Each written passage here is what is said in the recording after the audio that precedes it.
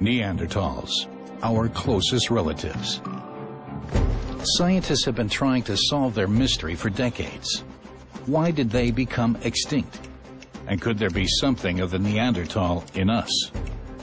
The Max Planck Institute for Evolutionary Anthropology in Leipzig, Germany.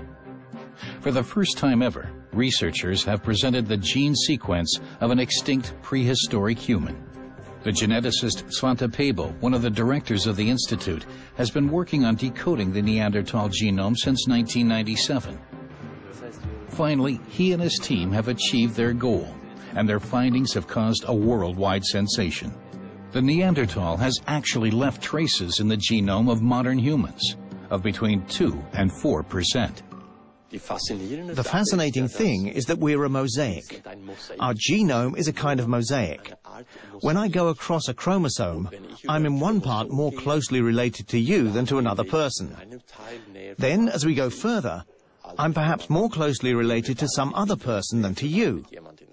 And then, more related to someone in Africa than to you, and now and again, more closely related to a Neanderthal than to you. So what these results actually show is that this large mosaic, this great big puzzle, contains parts which are from the Neanderthal. The greatest difficulty for the scientists: avoiding contamination of the fossil specimen with their own DNA, and with the DNA of bacteria present on the bones. A special clean room was set up in Leipzig. Only here could specimens be taken. The researchers developed numerous new techniques to separate ancient DNA from new. Vindija, near Zagreb in Croatia. Most of the bones for the Neanderthal Genome Project were found here. The limestone cave provided ideal conditions for their preservation. It too played a role in decoding the genome. The icon in German archaeology, discovered near Mettmann in 1856. The Neanderthal was named after this fossil.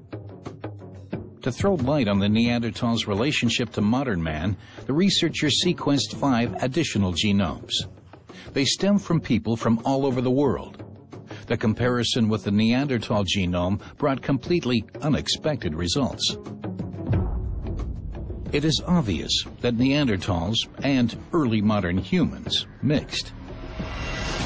However, the inheritance from the Neanderthal is unevenly distributed across the world.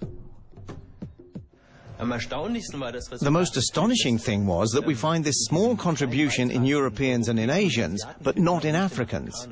It seems to be something that Europeans and Asians have in common, but which is missing in Africans. A small part of the Neanderthal genome. Why are the genes scattered so unevenly across the world?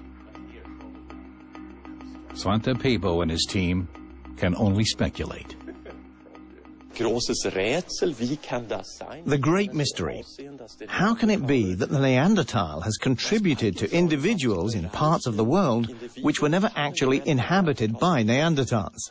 The most likely hypothesis we have is that this mixing with Neanderthals happened very early, with ancestors of the ones we're examining from Croatia. The most likely area for this is the Middle East. 100,000 to 50,000 years before our time. Anatomical modern humans migrate from Africa